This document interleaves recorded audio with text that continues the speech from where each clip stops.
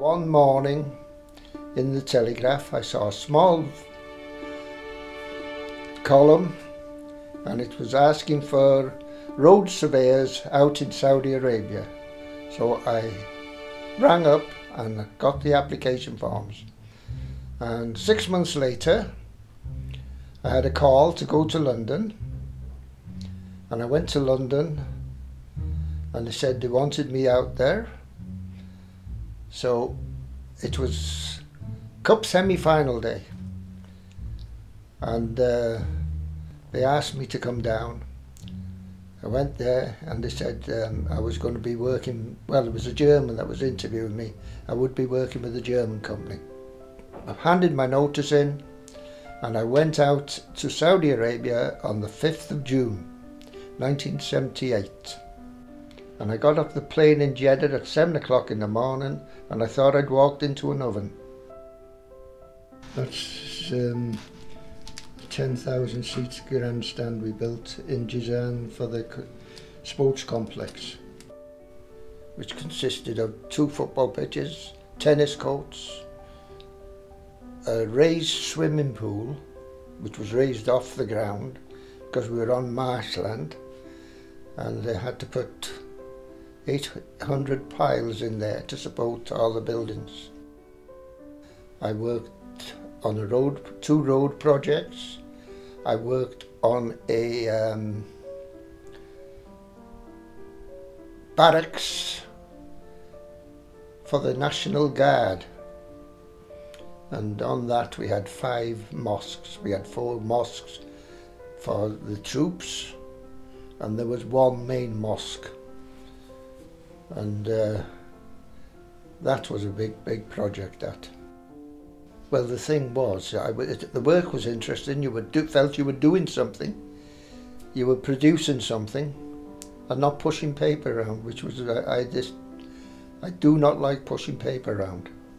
Well, it was a lot hotter, much hotter. The temperature used to get up to about, I suppose, 35.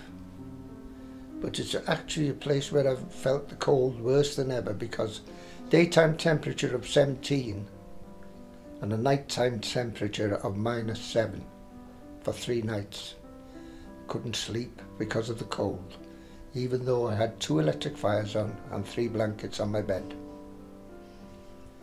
Now, you wouldn't believe that, I know. The first sandstorm I endured was in Jeddah.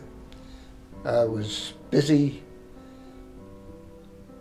by a bridge and suddenly it went very hot, and the next thing is there was swirling sand everywhere and we had to get out of the way. Another time I'd been down to the beach on a Friday, which was the only day off we had while we were there, and on the way back I hit a sandstorm and my windscreen was peppered with little holes. And the next thing is I ended up in the mountains in a place called Taif, and I was working on a road project there which was being constructed by Bin Laden company, and I was up there for 2 years altogether. This young chap came up there, 21-year-old, and we found out his name was Osama Bin Laden. We were introduced to him.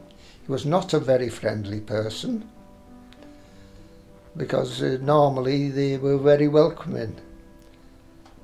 But after a month, he suddenly disappeared.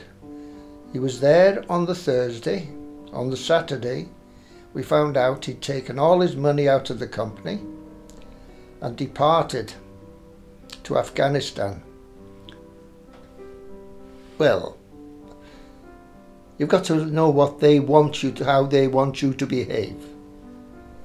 You don't go there and try and impose your will on them. Although they like to come here and disobey what their laws in our country, it doesn't mean to say that you do it over there, you see.